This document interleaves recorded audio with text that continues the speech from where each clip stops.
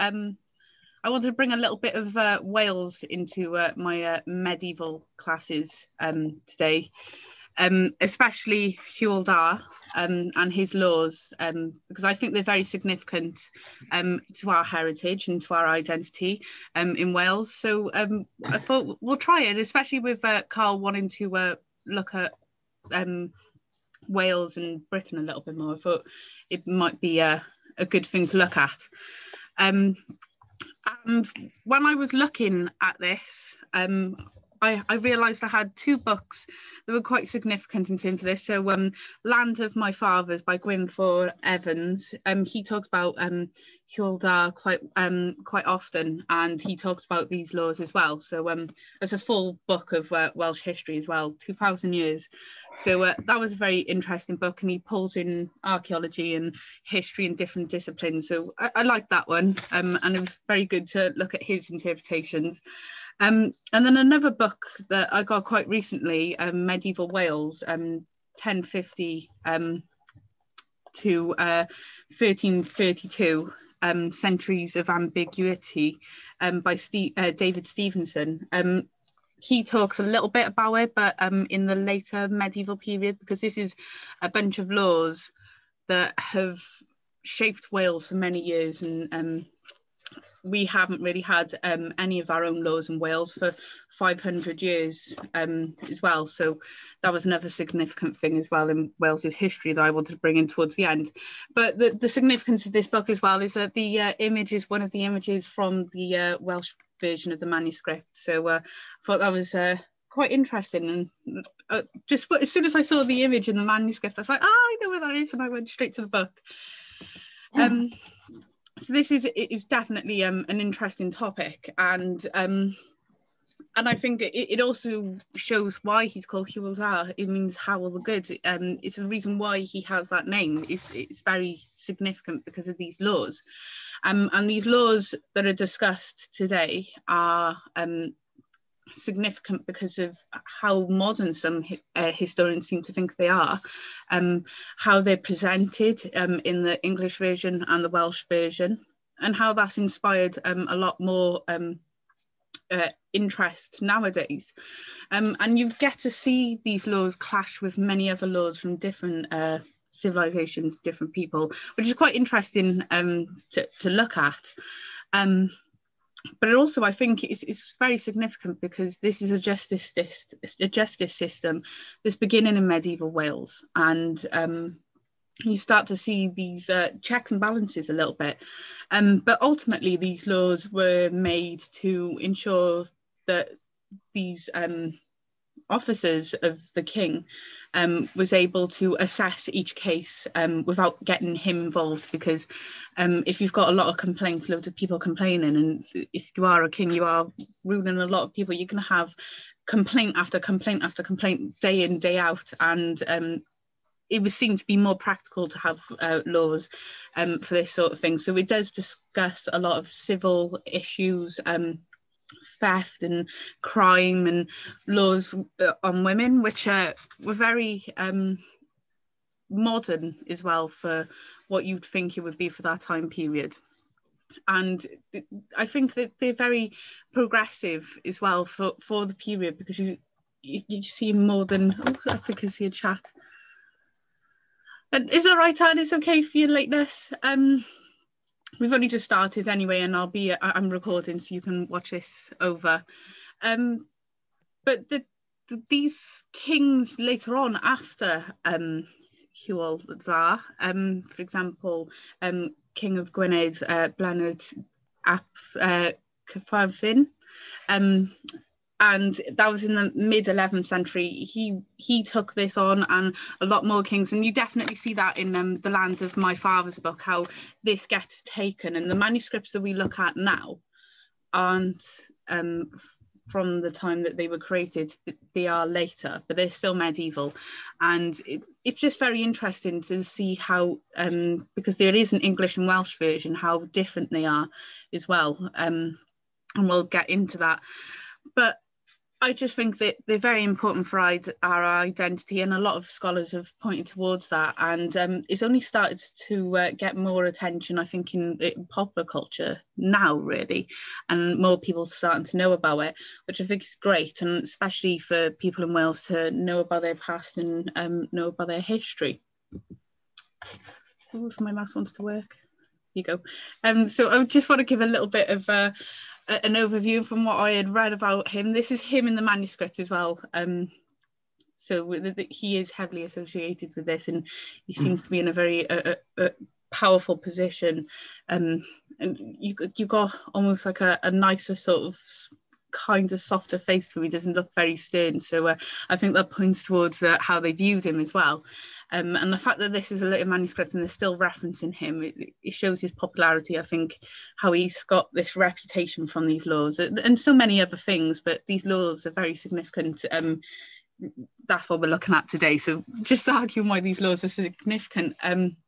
And he was known for these generous laws. And the reason why I say they're generous is because people seem to think that they were fair.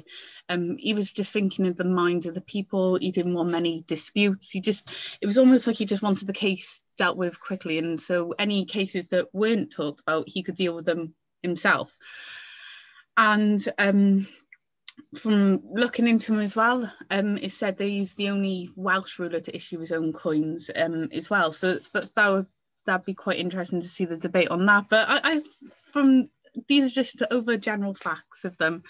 And he created codified laws as well. So these are the codified laws, and these codified laws gave people reassurance that they were protected from injustices. It also helped people feel like justice was served. And I think it was also a deterrent from doing anything that might harm people or annoy people.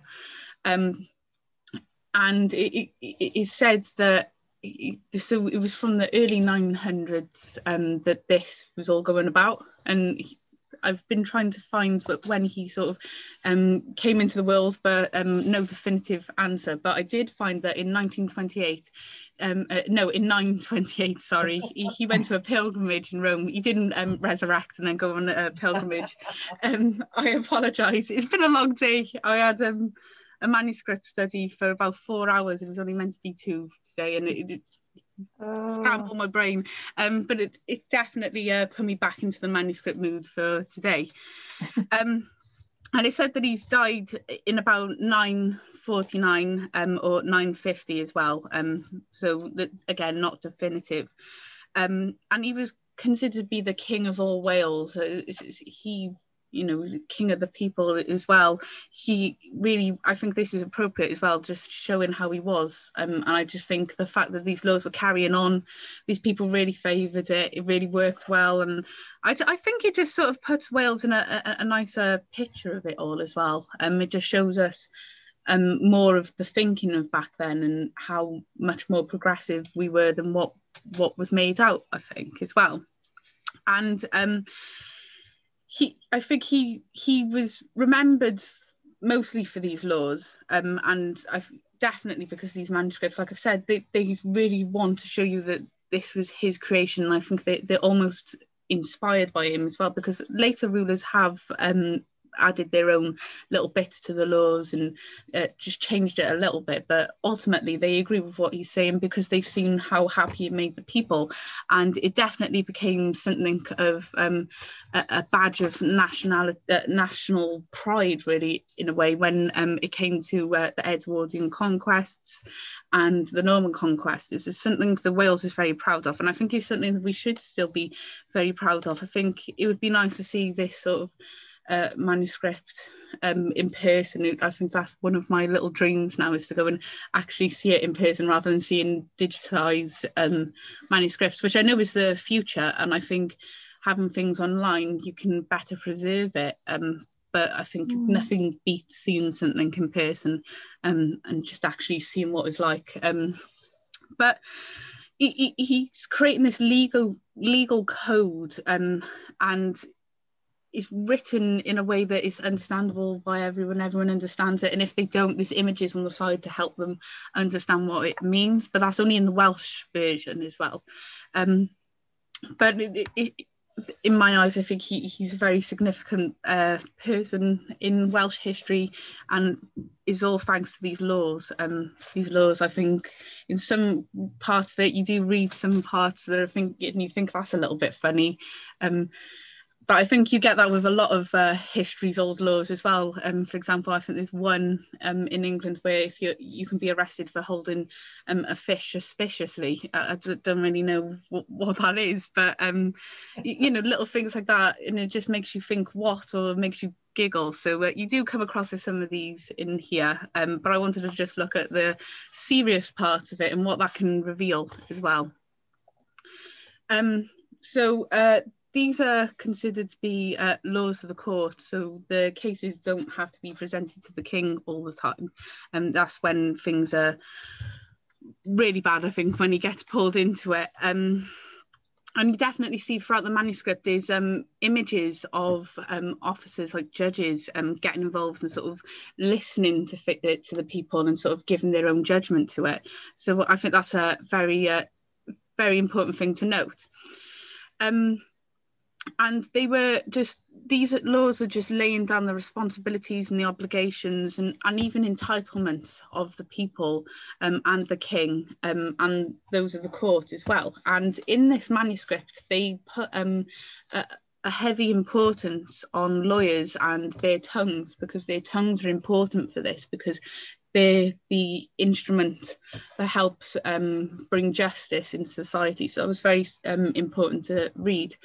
And today the images that I'm showing you are mostly the Welsh manuscript, only because the English one just doesn't have the illuminations, and I just like the illuminations. That's something I love about manuscripts, is illuminations, and just looking at them and seeing what they can tell. There's no sort of in-your-face colours. There's no gold leaf or no dark blue colours, the expensive colours really. It seems to be just the same sort of colours, the reds, the browns and the greens. But I don't know, I like that really. The red and the green with the whitish parchment is almost like the Welsh flag, so maybe they're onto something there. Yeah, but once a case would come to court, the method that they would use to come to a decision is called compurgation, and this is a system where when the person accused or the parties that are there to dispute would give their version of it under oath, which is like today, and they would then find a number of others who could take an oath and be trusted as witnesses as well to help give a neutral interpretation. And they would then have compurgers required to depend on the nature of the case, and the judge, or sometimes judges, would come to a decision. And capital punishment was only used for a small number of crimes as well. I think that's what's so significant about this law, is because you'd think that in the medieval period, something as little as maybe stealing a little bit of cheese, you'd be hung. But that seems to be something that was for extreme cases. And on a whole, it was because they felt like that was the right thing to do. You see a lot of compensation being the punishment, really. Compensation is something they heavily rely on and is the backbone of these laws. There's also ways of making things fair in civil disputes as well, domestic fights. But I think on a whole, it's a law. Is a bunch of laws that can give you an insight of the issues and the lives of people in medieval Wales. So we'll look into it. Also, there was 2 officers that would help assist the king as well in any of these decisions and inform and give him the down low. But these laws also dealt with homicide, they dealt with theft and values of wild and tame, because land really, it did focus on land, but it also focused on the animals like cattle that were there as well. But there was also a law of women and a law of contracts, which it just seems very advanced. And the law of women, I think, is very refreshing to read from what you read from any other periods. And I think it just shows why it's so much more favoured And here is a picture that I just wanted to show you a closer image of it, of a judge, and he's got his finger there, and he's got he's just sat there judging. So you just see all these references throughout the manuscript, and the drawings are very distinctive from any other type of manuscript as well. You can just see there is, and another thing, when you look at all the manuscript, the way they've drawn, you can definitely tell this is by one scribe, but you can see possibly another scribe just by later editions, but they're normally just writing rather than illuminations. But I like that illumination. I think he just put forward how they relied on judges, and that to bring forward the truth, to bring forward the justice. This was an important factor in ensuring these laws as well were followed and obeyed, and how it was done fairly. So I think it's just a symbol of Wales and how ahead of their time they were for the times that these were created. And then there's a lot of discussion around the origins of it, but the most of the surviving ones, like I said, are a little bit older, and there's a lot of ones just describing the laws. But there's all different types of descriptions of it, and that's helped us piece more of a picture as well, and even seeing complaints of people. So sometimes they'd have someone where it's gone to court, it would be like a piece of paper, pretend that's a piece of paper, it would be cut down the middle almost, and sort of not cut entirely down the middle, so it was almost like 3 pieces of paper that could be taken away, and when you get all those parties together, because they can take away their little agreement on these pieces of paper, when they see each other again, they can sort of put it together. It's almost like a best friend necklace or something, put it together, but it was just a reminder of dispute, really. And it's quite interesting when you see things like that, because a lot of them don't survive, because but when that person goes, it might not be important to the next person, and they get rid of it. But you do see a lot of them, and it's quite interesting sometimes to see where some of these have gone. So like I said, there's a piece of parchment that's been divided into 3. One could be in Wales, one could be held by the Crown, and then there's been some that have been held in America. It just shows how they've moved because of other people, and just donating them in as well, to be looked after by museums. So I think that's quite cool. But obviously it would have been frustrating for a scholar back in the day to be traveling all these places and just to find the other half of it.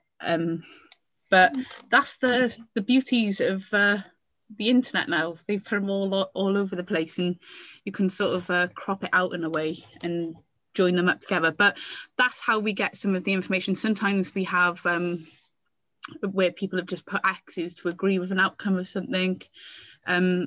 Loads of things like that just shows us how these laws were acted out and how people followed them and what they were thought of, really.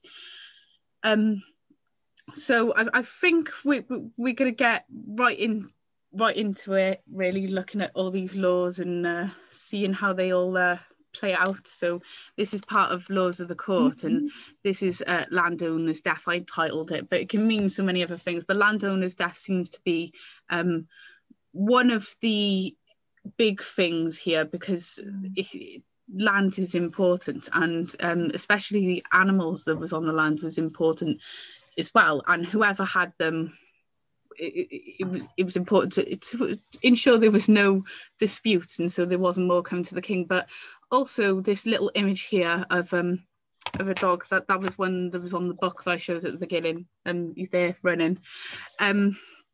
So yeah, I thought that was what made me click earlier, just finding this manuscript page.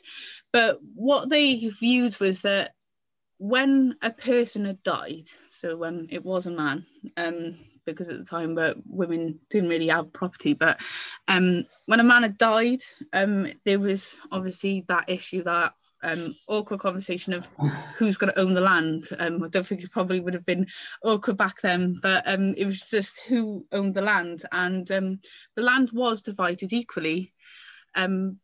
But what makes this law so significant was how this law had divided the land, because this had clashed with the canon law, because they believed that the lands of the person of the deceased, he should have his laws divided between legitimate sons and illegitimate sons, and they saw that was just being fair. And it is seen as fair today as well. But canon law didn't believe this. They believed that illegitimate children could not inherit, and so that this caused a little bit of a clash. But I think it just shows how different Wales was and how different they thought at the time as well. And the script is cursive, so this is obviously a different manuscript to the other one that we just looked at, because the images are a little bit, the illuminations are a little bit different in style, and the handwriting's different, and also the beginning of the paragraph, unlike the other one, where some of them began with red, this begins with a green colour. So yeah, you could pick out so much more, but you could definitely tell that it's a masculine writing as well, which means it is written between 2 lines and not 4 lines, like how we write today. When you learn when you were younger to do handwriting, you'd always have the blue line, red line, blue line, and you've got to write in between those lines. But back then it was just writing between just 2. And this would, yeah? Is it Latin?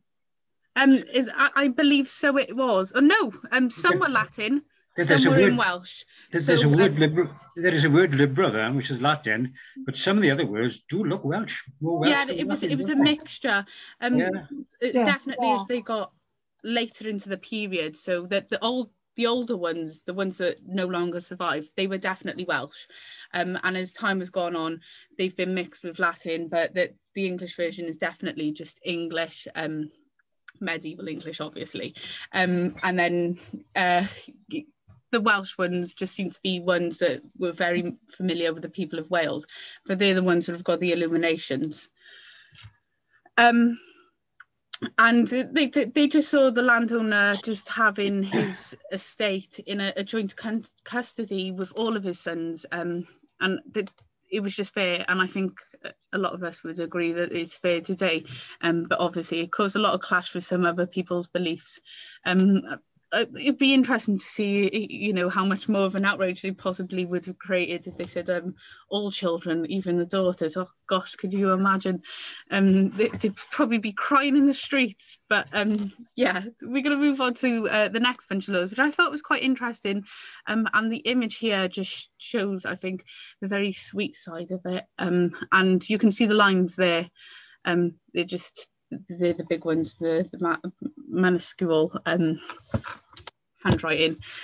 But these are known as the laws of women, and you see a lot of academic writing on this as well. And it is discussed in some of the books that I've given. And this is just looking at the position of women under Welsh law, which was very significant to their Norman English contemporaries. They seem to have a lot more independence. And they were allowed to establish their marriage in 2 ways.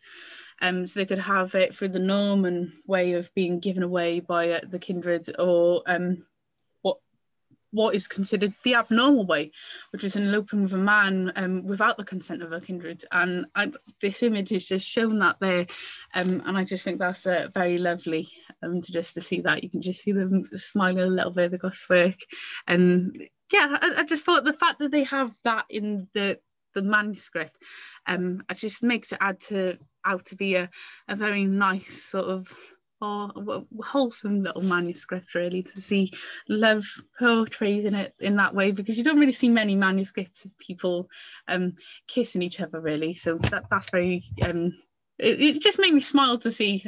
Probably just me being romantic, really. Sometimes I can be soft, sometimes I can just have my moody days, but today I just feel like, oh. But there was also different types of law as well that they'd discussed, which was quite interesting and concerning women, and a lot of them discuss the domestic issues as well. So it was said in part of the manuscript, if a woman was struck by her husband, then she was able to struck him back because that's only fair. But she could claim compensation as well with that, and he'd have to pay for that. But then when you look at it the other way around, it seems to be very different, and it's brought a little bit of a discussion. So it's said that if a woman is cheated on her husband, he's allowed to do two things. He can either struck her, or he's allowed to have compensation. And if he struck her, he couldn't have that compensation.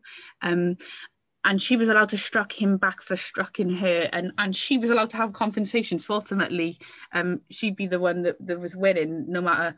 But what they were seeing there was that it was just holding women accountable, but giving their husbands a choice of what they could do and what they felt like they could get their justice from. So that's what they were saying here, was that women have their own independence, but they also have their own consequences as well with the law. So they're not excluded from it. And in some parts of it, they were put forward by laws that some of the men were allowed to have. They even discussed payments of marriage, and there was a fee that was payable to the woman's lord, or for when she's getting ready for marriage. However, there was a very darker side to it that had come about, where they were discussing sexual violence, so rape, for example.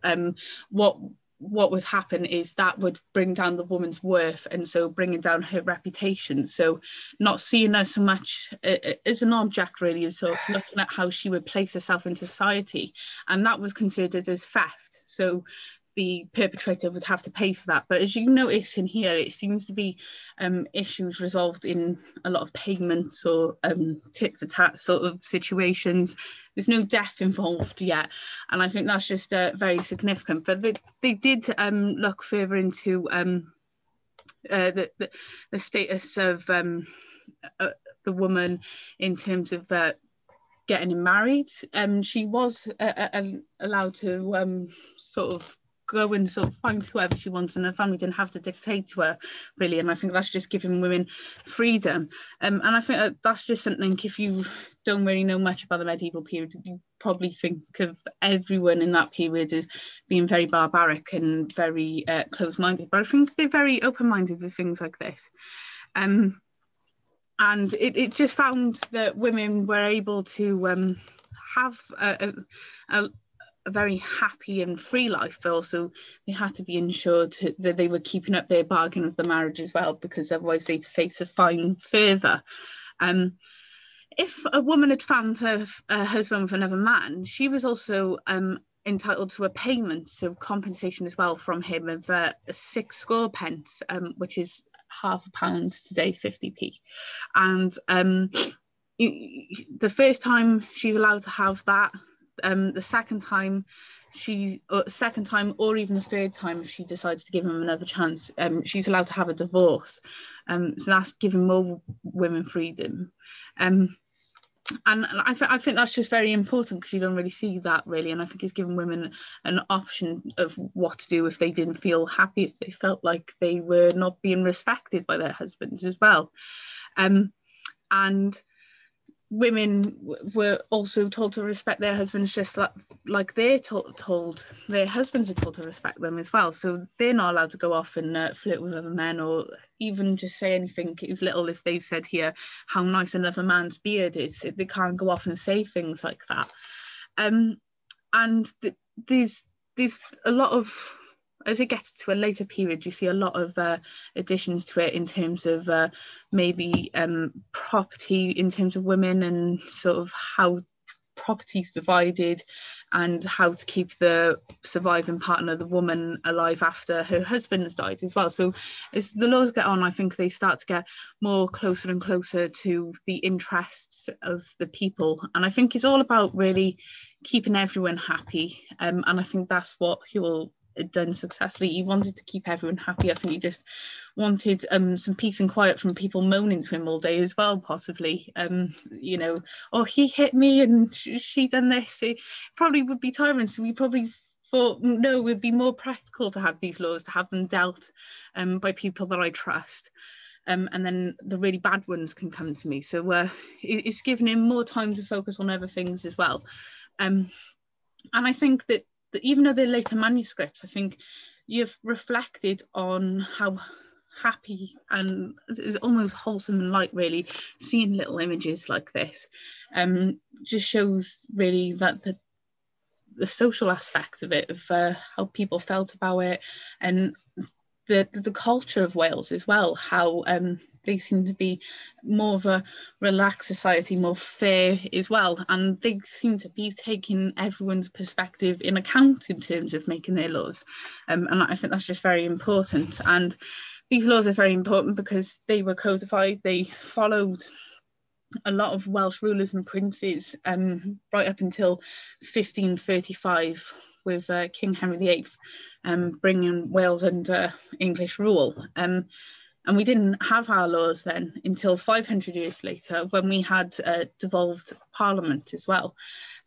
So yeah, it's very interesting to just see the story of Wales as well in terms of their laws, even though they had a big break of it. You see a lot of references to these laws just because these are amazing, especially for Wales. We should own that. We should be plastering it everywhere, making everyone known.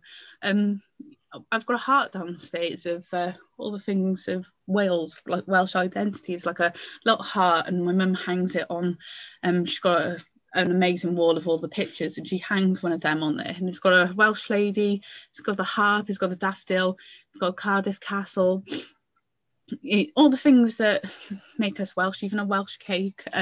But they should have Hywel Dda's laws, I think, on there, because it would really finish it off. This is so important to our identity, and just so amazing to look at as well. And in terms of Welsh handwriting as well, they have their own sort of insula of writing, so that's very significant as well. A little bit more of probably a brutal image. He's giving him a good whack on the head, really, there. He doesn't look very happy either, and you can see that with the facial features as well, just how they've got a little smirk on their face, and he's there with his trumpet all happy and singing. And even the dog's got a little bit of a smile to me. He seems a little bit happy. So everyone seems to be happy in this, but you get to the criminal law and it all of a sudden becomes a little bit more serious. And murder, they didn't just see it as a murder, as a loss of life. They saw this as an offence against the family. I think it just showed the empathy of the Hywel Dda and the rulers of Wales. I think it showed the empathy of other people and how this made sense to them. That murder was considered to be the offence because it really affected that family. That family would be affected emotionally, but economically and loads of other reasons. So this was a big blow to them, really, and I think this is the ultimate thing. So they'd have this thing called blood money. It's described as blood money. So again, the compensation part of it comes out. So the payment of it was the payment was from the killer of the family, and the sum of it, this was different because some of the laws had fixed punishments of punishment fines, but this blood money was based on the person's social status and their position in society as a whole. So again, I think it just, you can look at that further and say there was possibly no regard for people of a social status, but I think that's just expected for the time period, and to them that was logical. If they were an important figure with a high social status and position, then it would be a big loss to everyone, really. I think it would just not be the family.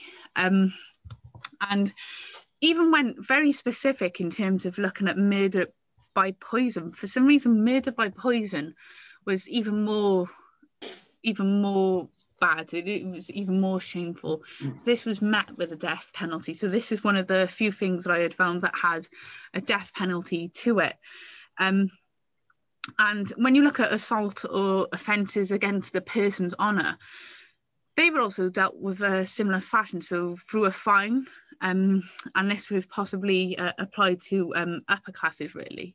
So any serf that had struck a free man was liable to have the offended limb removed, for example. So if a serf had had hit a free man, so possibly someone who, you know, was just a higher class and just chilling about, and he just struck him, he'd have his limb removed for that. So that's the punishment, which is quite interesting. There's a lot of limbs and fingers being removed as punishment rather than death. I think they see it as you see a lot of people wanting the death penalty back, and there's always that argument of they want that person to live with it, to live with the guilt for the rest of their life. And I think that's where this idea is coming from with these with Welsh people as well. They want people to, they felt like death was just the easy way out of situations, but for some reason poison was a big no-no, and I was just straight up go. And like I said, when it came to rape, that was seen as theft, so that was faced by a payment of a fine. And also when it comes to things like just thieves in general, they would just have their hands cut off. So ultimately, again, allowing them to be remembered for that. And it's mostly serfs that come under this law. And there's a lot of sort of penalties that led to theft. It depended really on the case and what the judge had felt like. So they were very generous in terms of things like this, is what I mean. So for example, they believed that if a hungry man who had passed 3 towns without receiving a meal, then he could not be punishing for stealing food because he was in need. So they did have that understanding there. So they had that belief that if you were going around stealing things and you did have things and you have been fed, then you had no reason in the first place to steal. But if you're going through 3 towns, you're really hungry, you've got nothing, and you've got nothing to give for compensation either, then it just seems more empathetic to just let it slide really, because you've just got to take compassion. And I think that's why people liked it really, was you weren't being punished if you had a situation that you couldn't really help. They felt like ultimately if you were hungry, it was a necessity, it didn't really matter. So I like that as well. It was a lot of understanding behind it. Anyone who had stolen property, they'd have a big fine, and anyone who didn't protect a victim from a murder and they had seen it happen, they would also have a fine. So anyone that wasn't helping sort of, you know, helping this person out, then they're going to face a lot of fines themselves. So I think it's in the best interest of everyone to live together in harmony, and also just keep up with these laws, because ultimately they seem to be fair, especially that one about if you've crossed 3 towns and you haven't eaten and you steal something, well, you can get away with it scot-free really, because they understood that you have to do whatever you need to survive. And I don't know, I like that, because they say as well, when you read Steven Pinker's a psychologist, but he wrote a book called The Better Angels of Our Nature, and it's almost like the history of violence. And it's very interesting because he's a psychologist, so he brings a lot of psychological arguments, but in a historian's way of writing. It's very interesting. And he talks about the civilizing process happening in the later medieval period, that sort of taught people to be empathetic and civilized, and this is why violence has come down. But I disagree. You have the Welsh laws here that are showing that empathy is an important part of these people's identity and their culture and what they wanted to uphold for everyone else really. So I think Wales was onto something really, and we were just very laid back people, I think, in terms of that. We just wanted to be fair. So just having a look at compensation, because I have talked about compensation quite a lot. That is also the English version of the manuscript. All lovely with the weights on it to ensure that the book's up on that lovely cushion. And when you look at it, it's actually quite a small book. You'd think that it would be a bit bigger, but it's actually quite small. And there's it's truly a lovely little thing to look at. I think I'd just like to look at the English and the Welsh versions. Look at the differences as well. But definitely a manuscript that I've been admiring for weeks.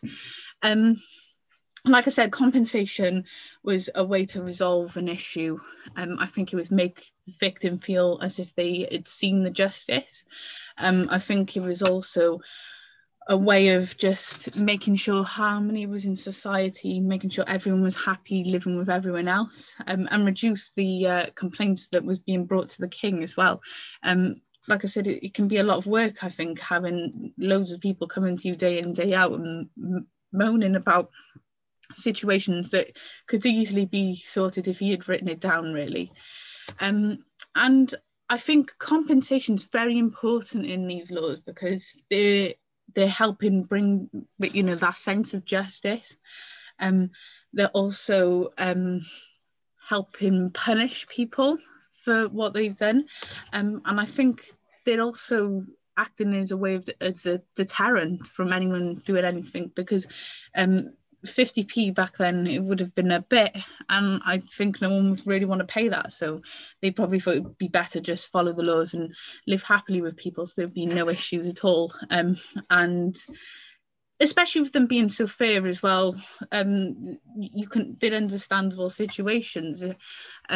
However, some of them can be a little bit dated in their way of thinking, but on the whole, I think the ones that we've looked at, I think it just highlights to me just how significant it is. It is truly unique, and everyone goes on about the Magna Carta, and it is important because it inspired the Constitution of America, and it's helped inspired a lot of other laws nowadays. But I think these ones as well, they're significant because it just gives us a glimpse of what the Welsh people had held close to their heart, which was understanding in these situations. They understood that if you were hungry, you need to steal to eat. They understood the families, but the blow to the family after a murder. They understand that women should have their own freedoms. It was just a lot of understanding. I think there's also a lot of understanding in terms of cheating in marriage and just all those little things like that. And I think that's what makes it truly amazing. And they even talk about having nine like limbs, and there's 9 limbs discussed, really. Discussed, so the 9 limbs and body parts really that are discussed the most is hands, the eyes, the lips, the feet, and the nose. And another thing is, they discuss in here, if a lawyer has been found being corrupt, sort of getting in the way of justice, it said that he would have his tongue removed as well, because like I said, tongue of a lawyer is an important symbol in this, because is the instrument of truth, and that's what the judge relies on, really, to get the truth out of the situation and get a fair analysis of everything that's going on, and that the lawyer, the person representing, would be punished for not upholding these values. So again, stressing on how important Wales thinks these laws are. And this values given to these body parts, the eyes, the ears, the nose, the lips, and the hands, because they were important for working, they were important for everyday life. They were just important with communicating to people. Overall, it affects your quality of life, they felt like, and so that's what they done. So when you get to the older manuscripts, like I've said, they're mostly in Welsh, but then you get to some of the older ones, they're in Latin as well, and it just shows the change of language as well. In Wales, sometimes what they felt like was important in terms of official works, it's not in the vernacular, and I think that just shows of the language of judges, etc. And I think when you look at the illuminations, even though they're not fancy gold illuminations, they're expensive colours as well. They're showing the importance of showing these things acted out, so people know the situations if they can read it as well. But they show who commissioned it as well, had a lot of money, and the fact that the Welsh ones have illuminations as well, in my eyes, shows more money was put into it because it was more important to the Welsh people and Welsh identity.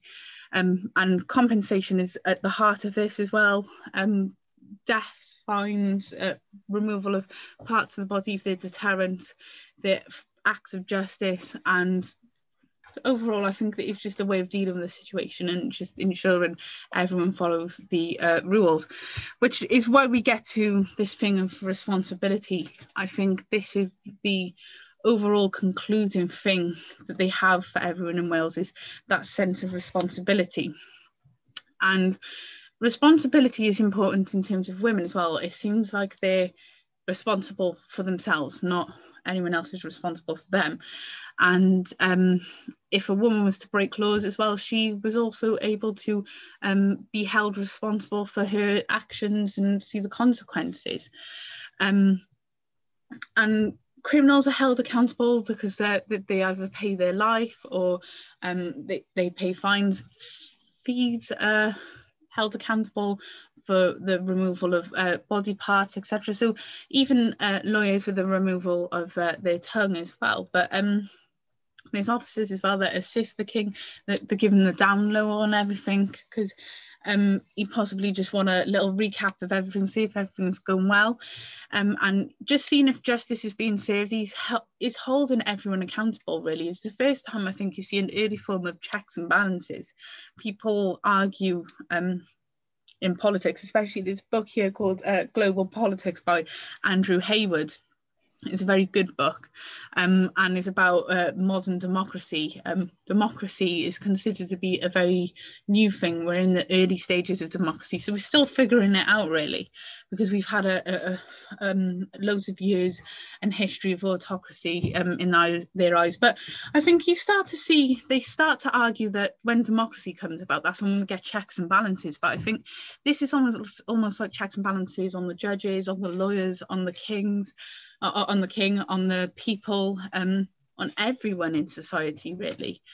And it even says things like here, so this is an example, if you were chopping down a tree and you had to tell people that you were doing it, give everyone a warning, because if that tree had fallen on someone and that they had been warned about it, then it was their fault, really. I think that's something that you see about today. If you tell someone, oh, be careful of this, you might get hurt, and then the next thing you know, that they've gone and done and they've got hurt, you'd say, well, it's your fault, it's self-inflicted. And that was what the argument of this was.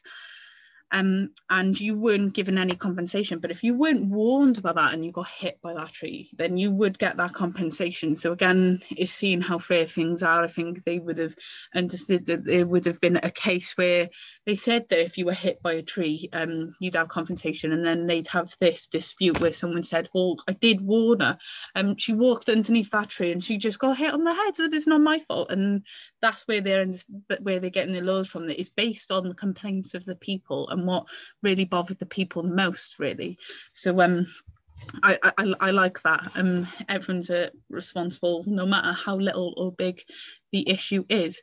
I just want to show you a few manuscript images from all different types of manuscripts, really. You see the importance of animals here, the horse, and the person just sort of going about their daily life. You've got the lovers kissing, you've got the judge, you've got the person more sort of plucking the feathers out of birds. You've got someone there sort of with a bird and an instrument in their hand. And then, like I said, that one there, the fight. And it seems like the fight is the one where they look the most annoyed out of everyone else, really. Everyone's got like a little slight smirk to them, or just a neutral face. So I think it just highlights the importance here. So you've got the importance of animals, you've got the importance of trade, you've got the importance of the judges, you've got the importance of dealing with disputes, and you've got the importance of allowing women to have independence and even marry who they wanted to marry. And I think they're very nice drawings as well. They're very distinctive, the drawings of the people as well. I just really like them.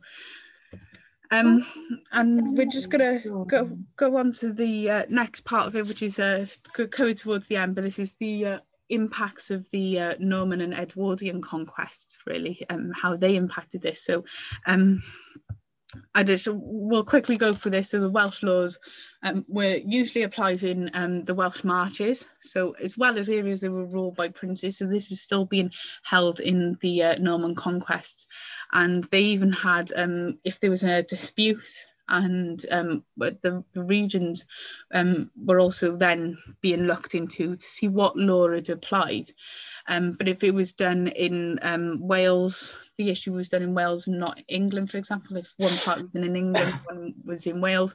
If the act of the criminal act had been done in Wales, for example, then it would be dealt with Welsh law. So that's how it kind of crossed over with the Norman world. But in 1281, lands concerned lay in Wales, the laws, so the lands in Wales that were concerned in all of this, they would still have the laws being used. It seemed like Wales was holding on to this codified law throughout a long time, and even a lot of conquests. When you get to the Edwardian conquest, you see this Welsh law being held as an important badge of nationhood, how this was part of their pride as well. And I think it should still be part of our pride now. And this is just like their mascot, this thing that they were proud to show off. And then after the Edwardian conquest, Welsh law was only being used for civil cases at that point, really. But when it came to Henry VIII and his Laws and Wales Acts of 1535 to 1542, he's bringing this with Wales underneath English rule, and the customs of Wales, so the Welsh law that we discussed about, was the main target for the attack as well, for Welsh identity. And a lot of people have discussed that in terms of in terms of now with the Welsh independence sort of movement. They say that we should take it back because we've been stolen of our culture and identity for years. And I just want to quickly look at the significance as well. These have held such a significance in the medieval period. You see it being remade in later medieval times, and the Welsh version and the Welsh Latin version are illuminated a lot, which shows what was mostly used in Wales and how that was important. I think the English one was for the understanding of anyone that didn't speak the languages of this. Like I said, Hywel Dda was seen as the king of the people, and I think these laws helped that, because they were fair. They were able to bring harmony into society, and people understood that he understands what we're coming from, because he's probably heard so many complaints, and they seemed fair. Again, if you got hit by a tree and someone warned you, well, it's your fault. It just seemed like very logical, understandable sort of situations. And these laws were held in Welsh culture for years, and they've seen many conflicts and many conquests throughout the time, and eventually seen an end in 1535. But I think they held strong to go for as long as they did. And I think it highlights that codified laws, they're very modern, really, because it's argued that codified laws didn't really exist until democracy again. But you can just argue against that further. But it's just seen as progressive. I think everyone can understand that it's progressive, and it's even referenced in popular culture as well. So you've got the Cadfael Chronicles by Ellis Peters, who uses the ancient Welsh laws. You even have the Monk's Hood, which mentions these laws as well. And you just see it being used a lot more, especially today. You see it a lot more like I said, the independence movement. This is something that they want to reclaim as something, it's pride really of our history. And I think it's the heart of our Welsh identity and our culture. And on a conclusion, I think is ahead of his time, and I think it just highlights why Hywel Dda was called the way he was and why he was so popular. It was so popular because it carried on for many years. It had stayed very resilient, and it even inspired some rulers to even put some more of their ideas into it as well. And Welsh versions of it, of the illumination, it shows the importance of the manuscript to the Welsh people and highlights further why is at the heart of our Welsh identity, because this is something that everyone could get behind. It showed you the little disputes of every day. And the illuminations is rare because you don't really see legal manuscripts or anything like that. To have illuminations, they seem to be very quickly made, tend not to be in a book either. They're normally on a scroll, sometimes with membranes on it, what they call membranes each section, instead of pages. Yeah, so I think that's just very rare. Again, adding to how unique this manuscript and why we need to look at it further. And then it just sort of highlights, I think, you know, at the end of it, we had 500 years of no law, and then Wales have got their own contemporary laws then, which people had said that, you know, some of it sort of it looked at this sort of justice system, and in a way, a lot of laws were derived from a justice system just like that. So they said that they even brought inspiration for contemporary laws today, but not entirely. So yeah, that's what I wanted to share with you all today, and I hope you've enjoyed it. So I'll stop share and I'll ask everyone questions. So Anne, anything that you'd like to say? I was just wondering who would have written them, you know, whereas most of the scripts are written by, you know, monks in monasteries. Would this be clerks? Would they start having clerks now, or clerics? Yeah, from what I read, there's some of the manuscripts they don't know who the scribe is, and so that's left to a discussion, which is quite interesting because you go down to who would be the best person.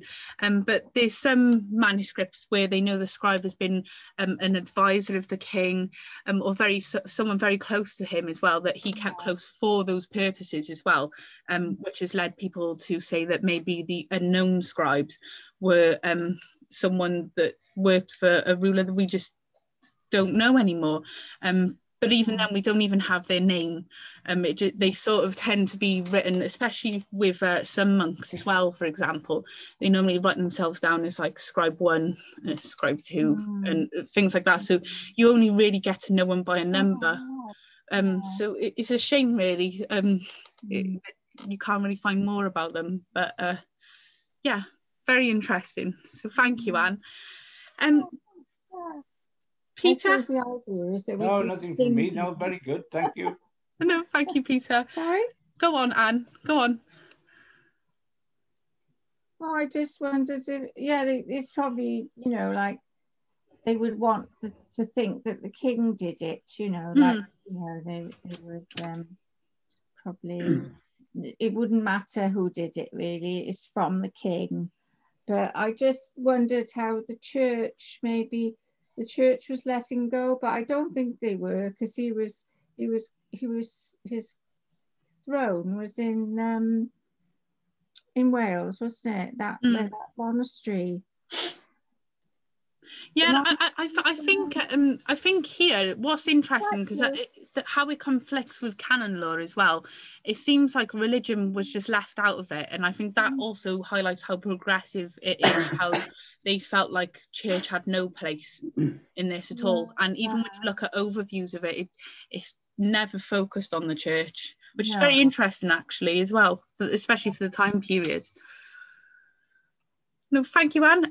Bill, anything that you'd like to ask? I think your notes say it all, actually, Jess. I think it's remarkable that we had this system of codified laws in Wales long before Saxon law, and the later Norman law, etc., English law, obviously copied a lot from it, you know. What Anne said about who wrote the laws, etc., obviously they were educated people because they've written in a mixture of Latin and Welsh, which would indicate, yes, it came from the church, but there would have to be a system of administration to actually enact all the laws, etc., a system of magistrates, and if there was such a thing as defense lawyers or things like that, the system of witnesses and statements, and then a judge, wherever that judge was deciding, it would have to be well controlled and throughout Wales, really. It comes to another point. I assume that, I might be wrong about this, that Wales was never a kingdom. So, but on paper, Hywel Dda must have been something similar to that. Yeah. To actually enact all these laws throughout Wales. And the principle of getting through to people that they're responsible for their own actions under the law. And if they transgress, they would actually have to be punished according to the law, you know. There are some peculiarities, like the fact that you could stab somebody to death and not be executed. If you poison them, you could be, things like that. But of course, we're looking at it from our 20th century perspective, aren't we? We don't know what the mindset was then to enact these laws, but they were seen to be very, very fair. It's remarkable, really. And the laws of Hywel Dda certainly haven't had the attention and the praise from the legal system in our modern days that they deserve, really, you know. We've always got to keep fighting our corner in there and ourselves, you know, and actually champion the cause of Welsh heritage and what it's done for the rest of the UK, you know. So let's keep flying the flag and fighting our corner. Thanks, Jess. Definitely, Bill. Thank you. I think it's definitely interesting. David Stevenson that I referenced, he does look into Welsh political history in that period as well, and a little bit later. So he gives us a lowdown of that. I haven't read it completely yet, but I think it would be interesting to see how that all plays out and how he sees Wales either being a kingdom or whatever he sees it to be like. So I think that would be something that we need to be discussing further in the future once I've given it a lowdown. I've been scribbling notes already in the introduction, but thank you, Bill. Richard, anything that you'd like to ask? No, really interesting. No, thank you. Yeah, I think you said it all. Yeah, thank you. Pat, anything that you'd like to ask? I want to mention a few things. First of all, I hadn't heard anything about hands being removed except, the Arabs or something. So I was, and then when you talked about fingers and eyes and, oh dear, did they bleed to death and then die,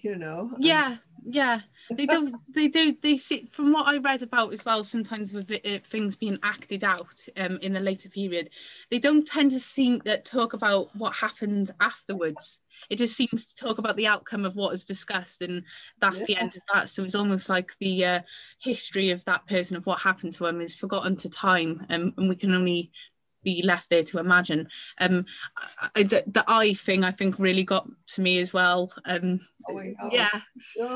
think that's probably the whole part of it as well, is that these horrible punishments that would have got other people thinking, oh no, an eye for an eye. It's all Old Testament. If thine eye offend thee, pluck it out, but then that's not what Jesus said, but anyway. The Old Testament tends to conflict in those days, with the new one. People like chopping things off in those days. Yeah, they did. One finger. Did you see that illustration?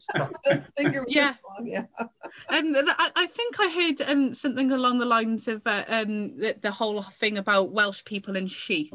I'll put it that way because this will be going on YouTube.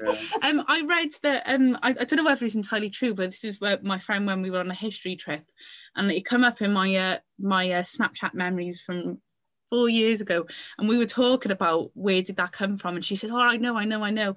She said back then, she said, if you were caught stealing a sheep, you would be sentenced to death, but if you were caught doing naughty things with a sheep, you just have your finger cut off. So it just seemed to be more better because a lot of Welsh people were stealing English sheep, and that was the way that they were getting away with it, was saying, I was doing naughty things with a sheep, go on, cut my finger off. And this seemed to be a better way of getting away with it, really.